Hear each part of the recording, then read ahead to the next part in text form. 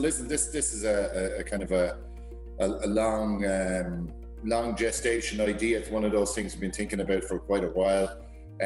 Probably about 3.5 years ago in earnest, we got stuck into it.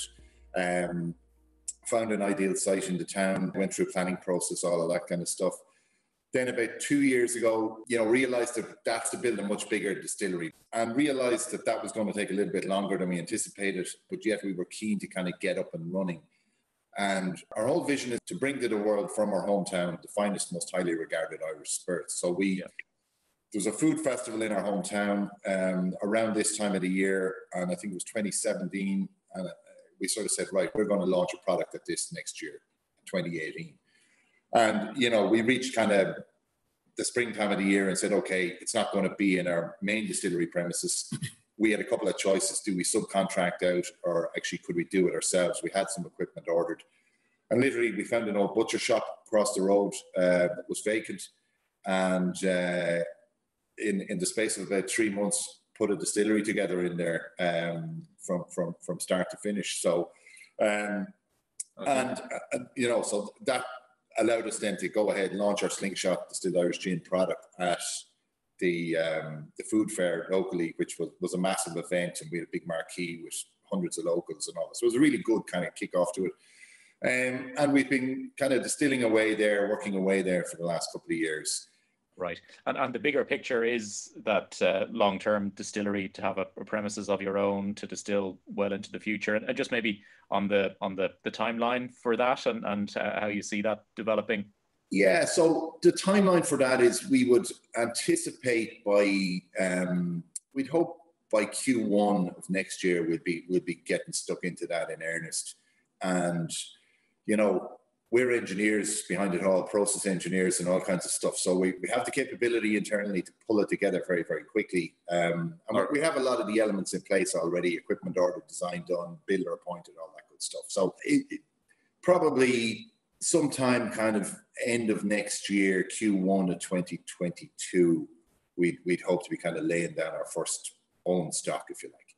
And that's our own stock of whiskey in our own distillery on the shores of Lough Ree, which is a fantastic location. We think we're certainly one of the best located distilleries in Ireland, both from the point of view of the scenic location, but also in terms of being very accessible from any part of Ireland. So a measure of that is Centre Parks, for instance, have located just up the road from us in Ballymahan. So they've done that because of the great location that it's in. So yeah. I was going to ask you just about the importance of localization there. You're from the area. How important is local influence on your range, your offer, your thinking, your people? I presume are all from the area as well. We've a fully local crew working with us now in the distillery.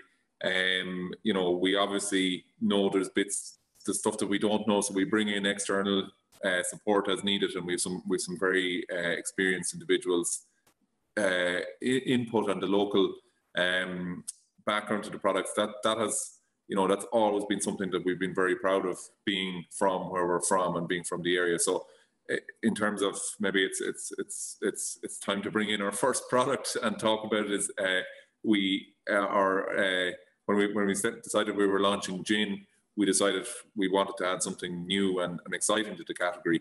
And if you look at the local area where we're from, we're surrounded by peat bogs, and it's very much part of the culture and history of the area. So we decided to include peat as a botanical in our Slingshot Distilled Irish Gin, and it's the only distilled spirit in the world that contains peat as a botanical. So people kind of think, oh, is that like Scotch whiskey? But no, it's actually something even more interesting than that. It gives a lovely earthiness and a slight sweetness, and it gives an amazing mouthfeel to the gin. So it's a really, really distinctive product. When people taste it, they really get that sense of it.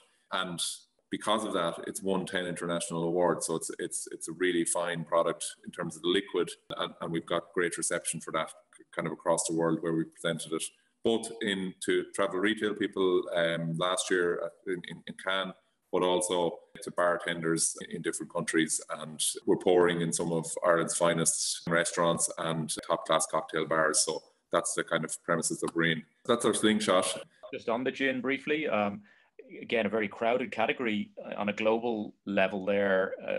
The question, I guess, is how you set yourselves apart, but clearly the ingredients have a lot to do about having a different voice out there. Yeah, I mean, the ingredients, I suppose, is one thing, but even the name itself is a kind of statement of intent for us, right? So, you know, in kind of working with the good guys on board BIA on kind of brand strategy and down to product naming and that side of things, you know, we were aware of this old story about Queen Maeve had retired to an island in Lough Ree and was reputedly killed by a blow from a slingshot from the Longford shore. Now, the Roscommon guys will say it was from the Roscommon shore. And if you look at that on a map, the nearest point on the shore to the island is about 1 kilometre away. And you're there, as somebody described to me one day, well, there were giants of men back then, but notwithstanding, it was still a fair old feat. And you kind of think, well, actually, there's something here in terms of what we're trying to do with a brand, because that would be pushing the boundaries of what was possible, right? And that's what we've tried to extend into our brand with Slingshot in terms of, you know, including Peaches Botanical, even the presentation, the packaging, all of that stuff on it is nearly like a metaphor for our brand intent, is to be representative of this kind of modern, confident Ireland that we have to, we don't have a story about our great-great-great-grandfather was distilling on the shores of Lough Ree, or, you know, trying to make it about the Shannon water or some of these things, which you know, we feel are probably a bit nebulous. So it's really it's a genuine story. It's local, but it's forward-looking as well. And I think just in terms of the packaging of the product, it's worth mentioning just in you know, when we set about to design this, we wanted something that would be designed for maximum shelf standout. So it's a really you know, it's a really attractive, really different bottle to a lot in the category. A lot of gin bottles are quite short and stubby. This is a tall, elegant bottle. It's got a beautiful blue color, which really stands out if it's presented properly. And it's you know, it's even got a nice tactile finish on the bottle, if you can see there. So when the customer picks it up to look at it, they're really seeing something. This is a premium product. This is a top quality product. And then the quality of the actual liquid in the bottle backs that up, so they actually come back and buy it a second time as a repeat order. And we see that in places where it's stocked, that people will come back again and again and repurchase, even though it is premium product, but it's one that people will return to. And just tell us then about the Slingshot, of course, isn't the only product that you have out there. Just looking at the rest of the range. Yeah, so I suppose the next product, and this again is a statement of intent from our point of view, is the Bridge Irish whiskey, and it's a series of Irish whiskey releases. So basically, I'll just show you the bottle here. So it's got the Bridge on it, and the Bridge here is actually representative of the bridge in Lanesborough. So this is hometown, 1,000-year-old crossing on the River Shannon. It's got some history behind it, but also then we're bringing out, so this is a series of different releases. This one is called Tú Smá. So the Irish expression Tú Smá, Latin Hibra, so a good start is half the work. This was a whiskey that was finished for 8 years in bourbon cask, and then we finished it for 18 months in an Anima Negra red wine cask from Mallorca. So it's a really exceptional whiskey, pretty much sold out at this stage, but a very good quality whiskey. And just then in terms of the presentation of the bottle, so again, you can see it's designed to stand out. We've taken advantage of the punt in the bottle here. So again, if you get light on that, it really jumps out on the shelf. And the other thing is that a lot of brands cover the bottle, cover the label, so you can't actually see the liquid inside. So we're very much about transparency in terms of our product. All of these products are non-chill filtered, no colouring. So each release will be a different colour of liquid. So you can actually see that as you line them up beside each other. So it's just about giving kind of truth and transparency and showing the customer what we're about. Again, if I come in on that and we go back to, you know, our discussion with Bia, our brand strategist lady in there on that, you know, again, transparency is one of our brand values. And so we were anxious that, okay, we're releasing a product. It's not we weren't the original distiller of the product, and we need to find a mechanism to inform people of that. And the Bridge serves two purposes. Again, no more than the Slingshot. It's a nod to the local, but it also allows us to create a brand story around this is a bridge to our own whiskey. So we're being fully upfront and transparent. This isn't our distilled whiskey. We've added some value to it, but it's a journey across this metaphorical bridge. Join us on this journey. That's the kind of mechanism we come up with, was the Bridge series, which allows us to release third-party product within that, and all with this kind of transparency that we've added value to a product distilled elsewhere. Right. And in terms of the series, how often are you intending to bring these out? And I suppose beyond that, what role do you think travel retail will play for the Bridge, first of all, but also the wider portfolio as you go along in the months and years ahead? Yeah, so I think in relation to this, obviously it's a little bit market dependent, but also it's dependent on the idea is that the Bridge will go until we have our own whiskey, and then we will have a different brand which will represent that. But we would see that we will be bringing out 2 to 3 releases per year on our own initiative, on our own timescale. But we will have availability to bring out additional exclusive releases for particular customers. So we will bring out and sell our own releases according to a schedule. But if a particular customer is looking for an exclusive release of a certain type of product, and we have that type of product, and they're the right customer, the right fit, absolutely, we're keen to doing exclusives for and those type of products go down particularly well in certain travel retail settings as well. So I suppose there's one point there that Mike didn't touch on is the quality of what we release is paramount. So we have this kind of aged stock of whiskey, but it's not a case of just kind of releasing it for the sake of releasing it. We'll be releasing it when it's good enough to release, right? So the certain things there we have, and I mean, we're looking at this all the time where we're sort of saying, no, let's leave that for another year or another 18 months or whatever in the finishing cask. So I suppose the ability to offer certain travel retail outlets an exclusive release, right? And again, it won't be large volumes, but I think therein is probably the attraction. It's to allow us to kind of establish relationships we can then leverage over time, leverage and build on over time. I think with the gin, it's the same kind of philosophy. It's about taking the view that, listen, this is a long-term project. So ultimately, the 10-year vision of where we're going to be is with our own kind of whiskey product, if you like. I can't give you a name for it. We have a name, but it's been trademarked at the minute.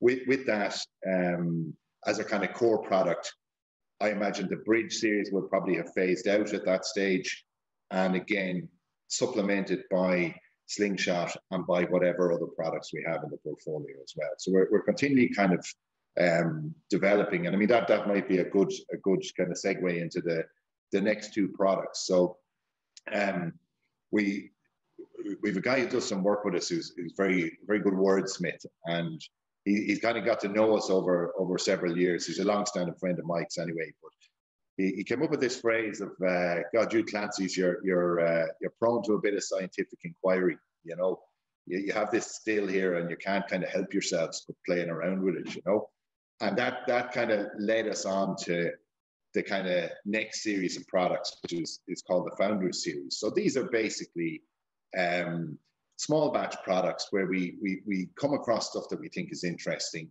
and again we've created a mechanism to allow us to put those in a bottle and put them on shelves and ascertain people's interest in them. Now, funnily enough, right, so the very first one of those, and I'll let Mike go into a bit more detail, was our zesty citrus vodka, which is here. So the week after we released that, it won the Best Irish Vodka in the Irish Whiskey Awards. So the next product, again, is actual distilled Irish gin, which we only released in the summer. So this is I suppose this was nearly our lockdown project, was this actual distilled Irish gin, which is worth mentioning. It's the only 100% Irish gin. So it's made with Irish juniper, which is particularly rare, but we've managed to get our hands on some, which is sustainably foraged for us. I didn't know we had any in Ireland at all. Yeah, we have some in certain areas, but it is very limited.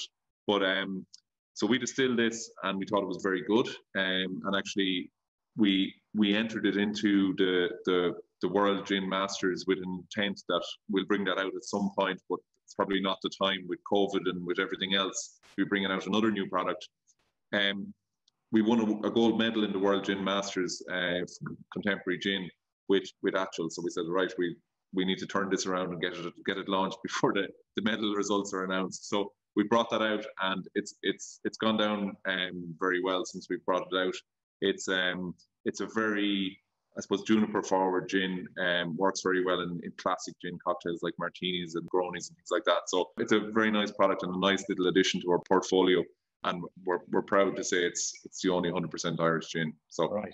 It sounds like a trial and testing and general curiosity is a big part of your makeup, I suppose, as a brand company. And it's not just about building a brand. There's also a lot else behind that.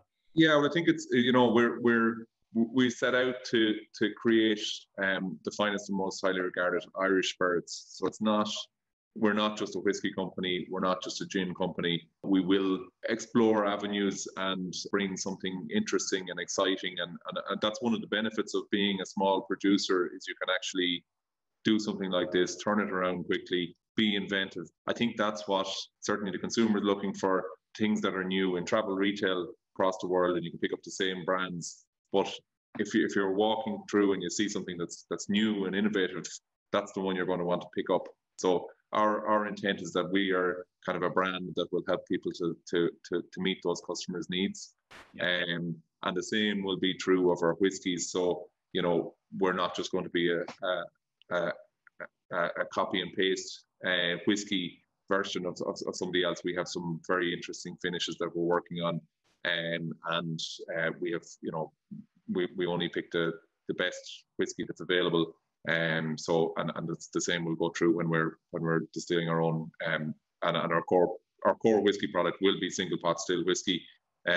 So the same ethos will kind of follow through. It's not just, we don't have to be exactly like everyone else. We'll do our own thing.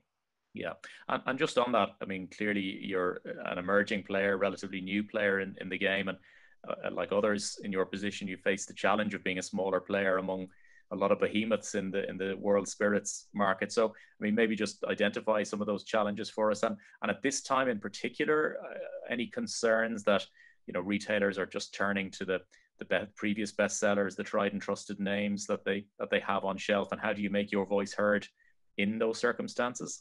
Yeah, I mean, I think it's a very valid question. If you think, we've kind of come at this from a standing start, and I alluded to our vision earlier was, again, from our hometown, to bring to the world from our hometown the finest, most highly regarded Irish spirits. So how can you wave the flag as being a highly regarded Irish spirit without some validation behind it? And the validation comes in the form of the awards, effectively. So that's the starting point. So while we've been kind of building up that bank of validation, we've been, I suppose, learning the ropes in terms of route to market. Okay, and it's absolutely a challenge. But I suppose what we've seen is where we find the right outlet, it works for us. And the right partners. And that's, you can read all the marketing books and everything else in the world. You have to do the hard work and the hard yards and the shoe leather, or the virtual shoe leather these days, to figure that out. So I think it's worth mentioning as well, we are a small player and we do have relatively limited resources. So, we're not trying to scattergun and be everywhere. We're doing, I suppose, less markets, but doing them well. And that's our kind of strategy and approach. So we are in kind of international markets. We are in Germany, and we've put quite a bit of effort into that over the last year and a half or so, and we're performing very well there. So that's kind of our approach. We will be launching in Italy in the next week or so. We've product just gone out there, and again, it's working with partners that we're comfortable with and we can trust, and that will allow us to grow at a pace that we can support and do it well. So our vision is not to be the biggest Irish spirits producer, it's to be the best and produce the finest, but also to be the most highly regarded. So we want to be in the right places, and we don't have the resources to cover every market and cover every travel retail outlet, but where we are stocked and listed, we will service those markets very well. Even our participation, I suppose, in the BTR this year is to build on the relationships that Mike formed at the event in Cannes last year around 10, with the realization that it's not about making the first sale, it's about making the sales in the long term. So, it's a balance between, I suppose, the effort versus reward. You can't kind of scattergun everywhere. You've got to try and find the guys who are genuinely interested in you and try and progress all of those discussions. So I hope that answers your question. Yeah, and I'm just looking ahead in the bigger picture. What are the priorities in terms of influencing your growth beyond the obvious challenge today of COVID-19? Is it retailer buy-in? Is it building consumer awareness? A digital strategy, or the wider economic landscape, which is a bit challenged at the moment. How do you see the next sort of 3 to 5 years in terms of your pace of building and your ability to do that? I think people's behavior will have changed to the extent that if COVID disappeared tomorrow, they won't just revert back to the way they always were, right? What COVID probably exposed for us was we were quite reliant on the on-trade and less so on the off-trade. That's something we're working to try and correct, is to how do you balance the routes or balance the channels that you're not too heavily weighted one way versus another. So listen, it's a constantly evolving picture. I was going to say feast, but I think anyone in this business wouldn't describe the alcohol business as a feast at the minute. So I mean, I think it's one of the things that comes back to is that question of distribution, and it's about building that up and over time and being able to support those distributors in the markets that we're in, and so not being everywhere but doing it well. And I think that's our approach. Like there's probably positives in the whole COVID thing to a certain degree. I think there's the premiumization end of things will probably accelerate a little bit. So I think people have, the drinking less and less but better. Less. Yeah, from having been locked down for several months and getting a bit more exercise and a bit less booze, they're probably saying, oh yeah, but actually so if I'm going to spend money now, I'll actually spend it on a better quality product. So I think that's more where we sit in terms of positioning versus than at the standard end of scale. So I think there is things working in your favor in terms of the consumer is tending to be more geared towards premium products, right? So it's a question of trying to find the marriage, if you like, to get your products into the right channels in front of them. Yeah, for sure. And just, I suppose, a bit of crystal ball gazing, once this crisis eases and, have you a, say, 3 to 5 year plan? Where would you like to be? And in that time, what would you like the reputation of the company and your brands to be in, let's say, 5 years' time? Because you'll have the distillery presumably up and running by then, and some stocks laid down, and you'll be building a brand.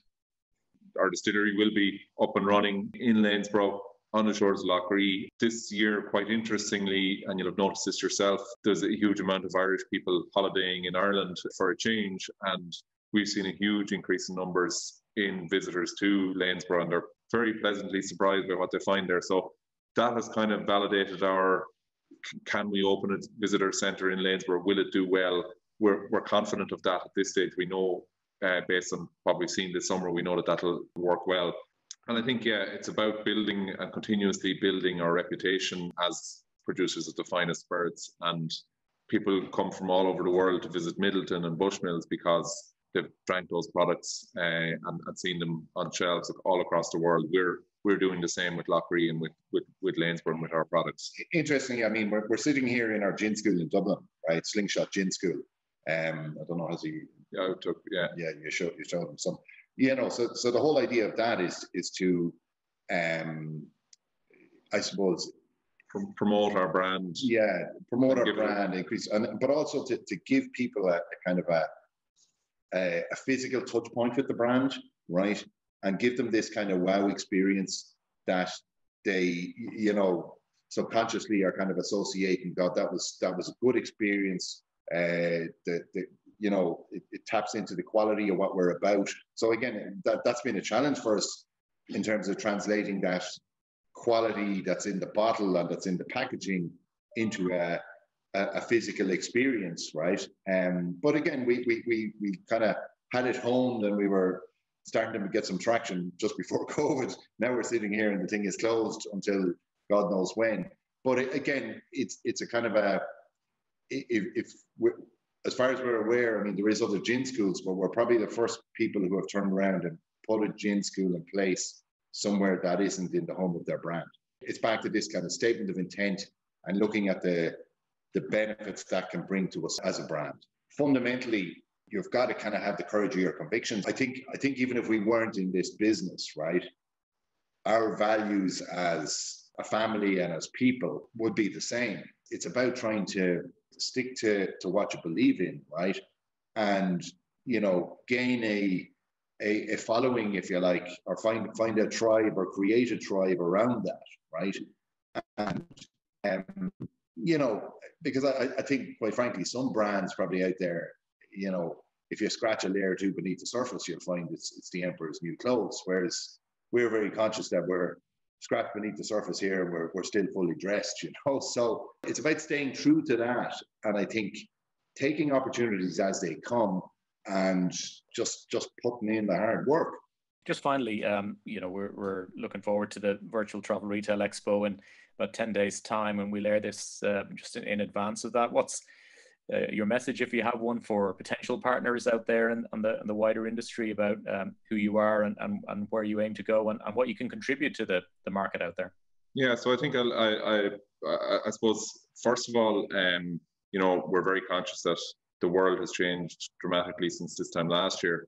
And we hope that everyone is doing well. We're conscious that a lot of people have moved jobs or changed around, or you know, people are not in the same place as last year. But we kind of, I suppose, look forward to getting back out there, to meeting people in person, and to support our brand's growth, and to help other people to build their businesses on the back of our brands as well. And you know, I think just to wish everyone the very best. We're up for it. We're up for a challenge, and we're very much open for business with the finest Irish spirits. So our Slingshot distilled Irish gin and the Bridge Irish whiskey, very much products that are available, and you know, we're keen to roll them out across the world.